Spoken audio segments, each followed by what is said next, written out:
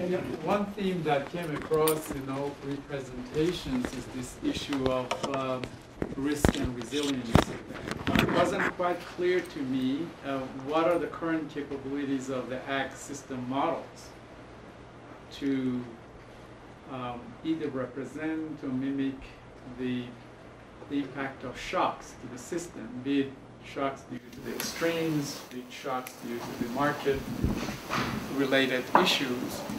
If we are serious about really going towards providing information for building a more resilient agricultural system of the future, somehow we have to account for these shocks. Are the models up to the challenge of accepting and representing those shocks? For example, in your description of the challenges, I saw that you were talking about the economic and weather climate, but in reality, the shocks are really a combination of those two, the feedback mechanisms between the two. Where are we with that science, and how far do we need to go in order to be able to do that kind of analysis? John, you want to start? Sure, and some of the other economists in the room might want to speak to this for the economics part, but the kinds of models I was describing there are not very well suited. They're equilibrium models. They're typically used to do what we would call a comparative static experiment, and so they're not looking at the disequilibrium dynamics of a shock like the 2008 to 2012 so-called food crisis episode, if that's what you're referring to, or to the the extreme event, the short-run disequilibrium effects of extreme events. They're really looking at long-term equilibrium. They talk about subjecting their models to shocks, but don't be confused by the terminology there, because they're not these short-run disequilibrium shocks. But Dominique, would you like to comment, or? Well, I want to comment on that and something else in your talk. I mean, my view is you have horses for courses when you're thinking about models, and so you just, you develop your model to answer specific questions, and you don't develop a model that's going to answer all the questions. Right. So the difference, for example, between the regional and the global models isn't so much in how they're structured, because we're using the same economic theory, right? We have cost minimizing producers and welfare maximizing consumers and things like that. It's just we're answering different questions. So in your case, I think you're looking at heterogeneity, which is not something that the global models are typically interested in. We have one consumer per country or per region. And so we're asking a different question and getting, hopefully a consistent answer. And that goes to the shocks as well. I mean, we can develop models where the shocks, where you can adjust to, the kind of shock that we're talking about here. It depends a little bit on the time scales as well. A lot of our models are a 5-year time scale or decadal time scale. So normally those shocks just don't have persistent impacts. So these models aren't intended to assess kind of short-term cyclical events, if you want. Let me comment on that and then get Sherman, and then we need to go to the crop and livestock models. But I took a course in North Carolina State University called Non-Equilibrium Thermodynamics. And I hear all this about the equilibrium models, but is there an equivalent theory or some models that deal with non-equilibrium over space and time? Sure. In economics? Yeah. And maybe that's Sherman could talk about that. Yeah, on both those comments. The notion of equilibrium here is one, it's very simple. Market's clear. But in fact, that Lloyd's report you cited, they asked IFPRI to run the impact model with their scenario, which we did. Molly Johns was the intermediary between that. And there the question, this notion that gets back to John's point is, we ran that model, they gave us the shock, so we hammered maize yields and whatever, and we ran about 3 or 4 different scenarios under 2 potential reaction assumptions. One, you can't do anything about the cropping pattern. You're stuck. You planted it, We didn't get it. What happens to markets under that environment? And then we asked the question, okay, now let's see what happens if you allow planting to adjust to that with some unknown time scale. I mean, we just assumed that. It smooths it all out, but they're descriptive. They didn't take the actual numbers in that document. They kind of added it to themselves, but we're cited in it. And yes, the answer is yeah, we can analyze that kind of thing. It's a very important issue. The notion of equilibrium is how much can adjust. We made an assumption that says you can't change the channel. You don't get to change your mind about the cropping pattern. That's one equilibrium. The other is, in our long-run scenarios, we assume everything adjusts. So the notion of equilibrium is very important if you're going to start sorting out what happens in a shock scenario. Well, just one other quick response to your question, Jim. So there are people who study commodity markets, storage, how stocks, storage, and the dynamics of prices for individual commodities. But I don't think there are any models like that that do, the whole system of commodities in an interrelated way. So that does seem like a challenge then, because a lot of the things that we need to do. But your model doesn't have storage in it, does it? What? Your model doesn't have storage in it, does it? No, we carefully did not allow, because we wanted to get an extreme case for them, Yeah. a inventory response in both directions. We wanted to get the outer bounds of what that shock would do. Let me turn to Jean-François and see about shocks and all of the biophysical model. Yes, well, so in theory, at least the biophysical models can handle shocks. There are some limitations, however, and for instance, how would you link what happens with the water resources would be clearly very important and possibly not well covered currently. How would you then think of the, as we had in this Lloyd's example, the health issues for plant and animal is also something which is currently not well coupled to our models. It's another type of shock. And I do well understand what was mentioned about the possible responses of the farmers, and I think that's clearly extremely important. And I'm not sure that our model settings would help you very much in designing what would be the responses of farmers to such shocks. So this would be another area where we need to investigate more. I see, Hugo, you were interested in maybe answering something, because I know YASA is currently developing an annual version of the integrated model to answer with the shocks. But your comment was maybe something else. I just wanted to add a few points on the general reflection here, because that's quite clear that using those partial or general equilibrium in that framework, that's kind of new adventure. Because the first thing is that that requires reparameterizing the models, because usually the parameters that we use are quite long-term. Then that's a question of time frame, because of course, so what we're doing indeed at the moment is we start to develop a stochastic version of our model, where we would introduce risk behavior in the model directly, and also taking into account volatility that you see in the yield. But for the moment, we are just doing this, trying to bring the time step to 1 year. But it's not even sufficient, probably. Because if you think about how many seasons you have, and what determines the price impact on the markets, you have probably to go even finer in terms of time scale. And we know that, well, in the way also we process the climate model output, because currently we process all this data, we aggregate also a bit over time to have average impacts, and we will need, in fact, to maybe rethink the design of those scenarios in order to bring also the volatility component through the modeling chain.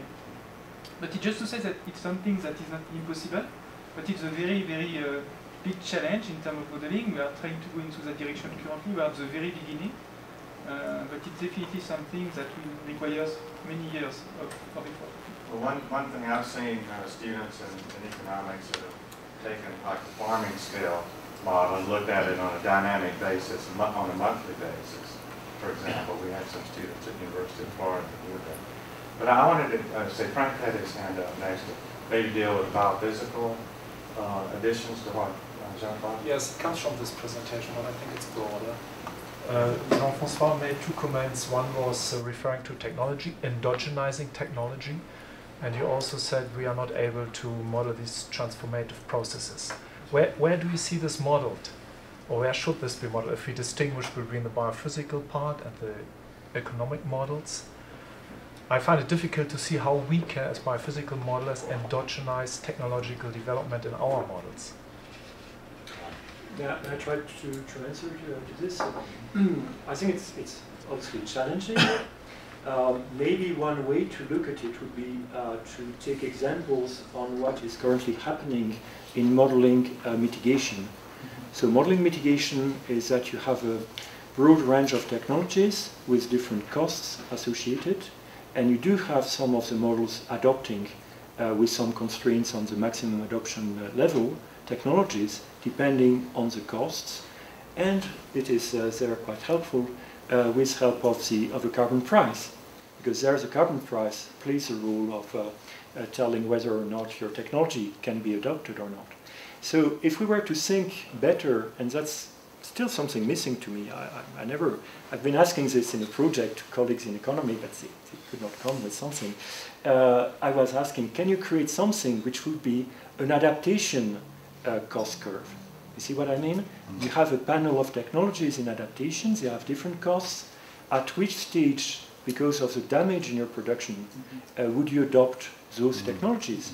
And I think this would be extremely helpful in understanding where we can go with adaptation and even transformation. But that stresses the need for integrating these. Yes, I agree. I wouldn't. Types of models. Yeah. When I was saying endogenizing, is that the way it is set in some of the integrated models, what I understand at least, is that it is really from very broad functions about economic development, which are very far away from what farmers may actually do. So I suspect there is a lot of margin of progress there. I think Ken, and then I want to ask Adam a question. Okay. Ken, go ahead. Back to the extreme event, I would assume mostly the extreme event would be severe drought, I mean a long term, possibly flood. But I would think that you would want models, we would hope that the models handle the drought effects well, but one is that the parameterization from the standpoint of the soils is a big uncertainty. The other is that they probably should be run with sequence continuation, because that water deficit carries over for the next year, or if you had flood, you have almost the opposite kind of situation. And maybe the last point would be that if it's severe enough, then the farmers sell off their cattle if they're grazing regions, so you create a whole nother set of dynamics. Yeah, indeed, yes. Right, right. I fully agree with you. Yeah. Yeah, and I wanted to ask Adam, I mean, talking about these shocks and economics and all, nutrition seems to have been left out of most of these assessments in the past. And what do you see needs to be done, you know, based on what you mentioned 4 different perspectives: the nutrition perspective, economic, cultural, and environment. Well, we have not really dealt with the issue of shock. We've modeled actually potential impact on diet cost and diet quality of replacing something with something else, which is kind of equivalent of shock. Like, for example, if all the meat were to go out of a diet, it's a kind of cultural shock. What would it do to greenhouse gas emissions, water content, and so on? So we actually do some modeling of diets, but some of the data that we need are really not there for every country that we work in. They're really very limited. For example, I work with data on cost for the United States, France, and now Mexico, and data on cost are generally not available. The data on greenhouse gas emissions have been available for France, but they are not available at this time for the US. So actually it's very difficult to be able to populate this framework of the 4 domains and the metrics I've mentioned, because data are not really available for every country under the same circumstances. You pick up and do whatever you can with what you've got. And it also seems that the nutrition aspects need to be integrated in with the crop and livestock. The nutrition aspects have models. completely be integrated. I think that we're talking about climate smart agriculture. I'm talking about the nutrition sensitive agriculture, so that we don't model producing extra calories, but some people will argue we don't actually need. What we need is nutrients and a better nutrient to calorie ratio. So nutrition sensitive agriculture is, I think, is kind of my theme here. Yeah, Jess had maybe a comment. Yeah, I on just this wanted to topic. add on to what Adam was saying. I also think it depends on the kind of shock you're talking about. We're talking about an extreme event. like the Horn of Africa drought, you want to look at a totally different set of indicators. You're looking at children who are wasted, child mortality, those kind of indicators to trigger an early action sort of system. I think if you're looking at price shocks, then you're looking more at some of these diet indicators, food access indicators. So I think it depends on the shock that you're talking about.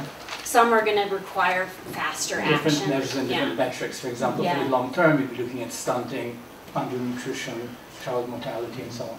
Well, it seems like, you know, we haven't talked a lot about the data requirements yet, but this brings in a whole new dimension for the data requirements for dealing with these. Yes, describing the event.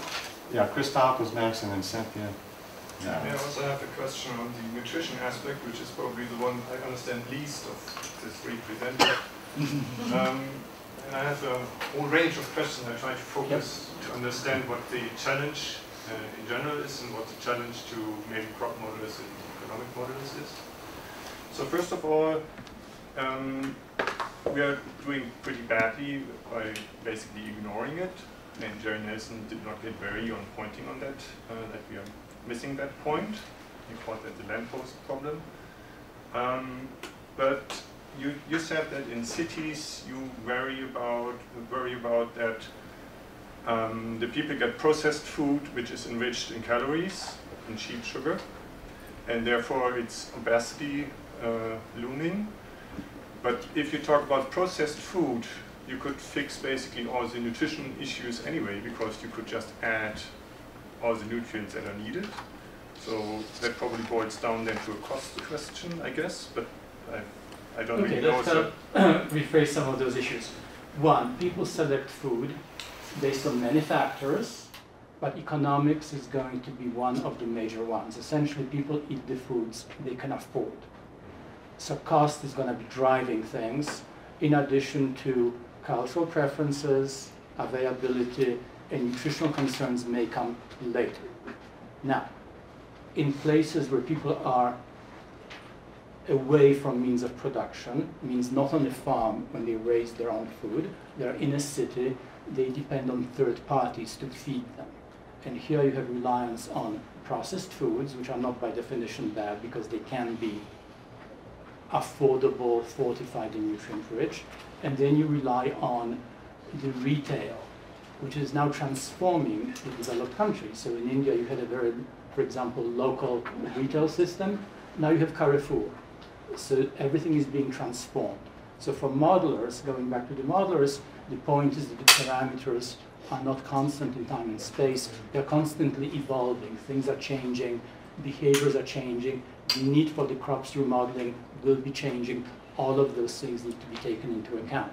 So for example, what we see right now is, when it comes to the obesity epidemic, it is affecting the poor in rich countries and the rich in poor countries, where it's increasingly hitting urban agglomerations in middle to lower income countries. So Sao Paulo, Rio, Mexico City will have increasing numbers of people who are overweight and obese, malnourished in a way, who are poor.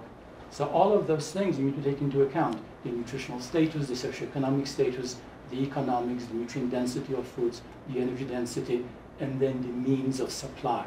Because increasingly, we're going away from farms, which produce food for the household, much more into urban agglomeration where third parties come into play. And this is why the food industry and the retail industry must be taken into consideration and actually become partners. Fewer people are living on farms where you can really look at the farm-type household metrics. That is not going to be the future. Okay, but to come back to the question, what the crop models need to do, because you said you're not interested in what CO2 does on zinc content by 2050. Well, I thought, well, if you talk about not just quantities, but also the quality, like protein content maybe, zinc would be really, really step forward. Now you're saying you're not interested, so what would you want to do? Okay, no, so I'm merely saying that I just read those two papers in The Lancet, brilliant, very nice, beautiful modeling, love it. But the issue was based on a premise that in 2050, people in India would be consuming lentils and legumes and grains. I don't think so. the nutrition transition in Asia and Southeast Asia has been extremely rapid. And the consumption, for example, of rice in Vietnam is plunging. With support of the government, which does not really want people to eat a diet of rice and green leafy greens, because of very low calcium intake leading to stunting, they would much rather to increase the consumption of dairy products. So there are also public health and governmental measures contributing to this. So what I'm saying about worrying about what will happen to zinc in lentils in India in 2050, I'm saying there are more pressing problems such as will there be any groundwater in India in 2050 for any kind of crop, let alone lentils with zinc. There are many other pressing problems that push this very interesting modeling of zinc somewhat to the background, in my opinion. Let's move on. There's 2 more questions and we're about out of time. Cynthia. I want to ask you a question I have asked John before, but actually 2 or 3. It's about scale. And John, in your presentation, you focused on the global scale trade policy models and the microeconomic models, which are this often done at a household, this household or population of household levels.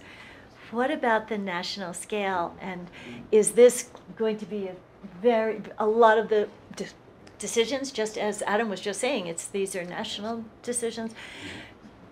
How can we take this national scale into account? Do we need to, and how can we possibly do it? Because it seems to be missing. And then just on the crop side as well, we can do fields. Europeans have had so much experience in doing assessments for the nations and all of Europe, but is this really also what we're going to need to really, really work on getting national scale assessments in what we do? So one answer, I guess, would be that there are national models, of course, and have been done for a number of countries. IFPRI has applied some of their CG models to a number of different countries. So that does exist, of course. Increasingly, the global models could be thought of as a set of national models interacting with each other to some degree, I suppose you could say. So I think progressively we're going to bridge that gap that way. Yeah, just one little anecdote. Years ago, when I was chatting with Tom Hurdle about this, I said, oh, it seems like we need global, national, subnational. And his comment was, nah, forget the national. Why?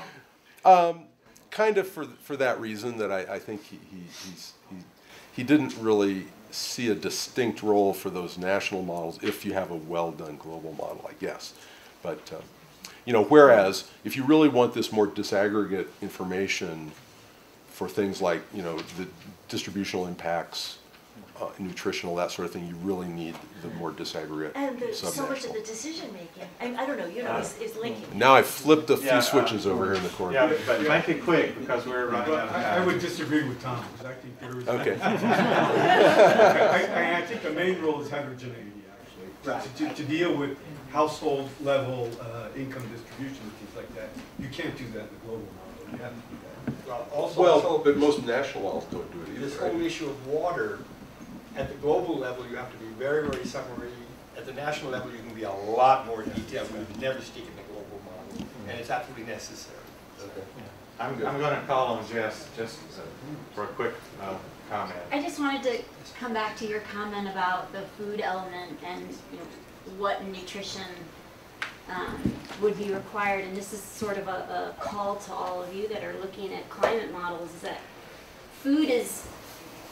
dietary diversity and dietary quality is essential for improving nutritional status, but it's not the only thing. To really reduce stunting or impact obesity, it requires a lot of different sectors. If we just look at sanitation and hygiene, huge implications on undernutrition. So while I know we're focusing on agriculture, but from a climate perspective, I think we all need to think about that. If you just took food and fortified it with every nutrient, you're still not going to address the stunting burden. You have to address sanitation and hygiene, women's empowerment, income. It's all of these other sectors, and that's what makes nutrition so complicated. It's a wicked problem. I think the goal for most of the nutrition community is to ensure that people have access, they can afford a diverse, high-quality diet with a mixture of fresh, animal source foods, fortified foods. But that's not the only piece, right? So Jim's heard me say it. In nutrition, we talk about from farm to flush. It's not just what gets to the fork. It's moving beyond that. So you have to have a healthy immune system, functional health system, good sanitation, good hygiene. You have to start thinking about malaria burden with climate, all of these kind of other water factors. So I just want us to be cognizant that achieving food security is one element of achieving nutrition security, but it's not enough. I'm going to ask Alex to make a last question, and then Jean-François has something. Yeah, maybe I'll change it from a question to a comment, because I know it's late and a lot of the people from overseas will maybe up at 3 o'clock in the morning. I just wanted to say quickly, you know, this talk about shocks, I want to make sure we recognize the difference between what we all think needs to be done and kind of how we might get there. So just as an analogy, in the CMIP climate modeling community, it took them really until about CMIP 5 to do a decadal prediction set of runs, which is the closest analogy I can think of to actually understanding how these things work. And even then, the results were mixed, and they think now with CMIP 6 they're going to be that much further. So I think this is crucial to get on the table, and something that we should build a framework towards eventually having. But some of these long-term development comments we've had might need a long-term research. Very, very good comment. Jean-François. Yeah, thank you. I think it's very much in line with what Alex said. To me, what would be really important for the future, but I admit it's more or less for the long-term future, would be to go in the same direction as the climate modeling community has, which is that initially we had just the projections according to different emission levels, but then we had climate stabilization scenarios. And could we create anything that would be like, you know, risk mitigation scenario for agriculture? How can we create increased resilience? You may ask the question in an inverse way compared to what we have been doing so far. You may ask the question about what is the desirable state of agricultural systems and food systems in the 2050s, and how do we get there? And if you address it in this way, the modeling tools need to be a bit reframed. And I think that beyond what is currently ongoing in AgMIP, which will lead to some integrated assessment, we would need to start really thinking on how can we get to some of the desirable properties of the global food systems by 2050, and what would be required. And this would help maybe creating some slightly novel directions. Very, very good point. Jim, I really have to add to this is the fact that the analogy between agriculture and the climate system is a bit misleading, because the agriculture system is unique, that is basically vulnerable both to the climate and the weather. So therefore you have these two time scales that affect agricultural system. Therefore the task ahead for us is to factor both of those. If we are going to address the concerns of not only the climate community, but the whole stuff, stakeholders that you are listing there. So I think there is a difference here. I'm not suggesting that we should go all the way, but we have to recognize that if our research is going to be targeted towards non-climate interest community, i.e. the sustainability community, the agricultural system, and so on and so forth, we have no choice but to consider these shorter time scales, be it subseasonal or decadal time scales, and therefore the type of research that we need to do is a bit different than the climate community. Having worked in that community, I recognize a distinct difference here. These are very good comments. In fact, I think what Jean-François was suggesting, we could identify maybe some 2050 scenarios that would have this ideal, that would deal with weather and climate, for example. So anyway, these are really good ideas, really good discussion. It's great to have such an exciting panel here, so I'd like to give them another hand.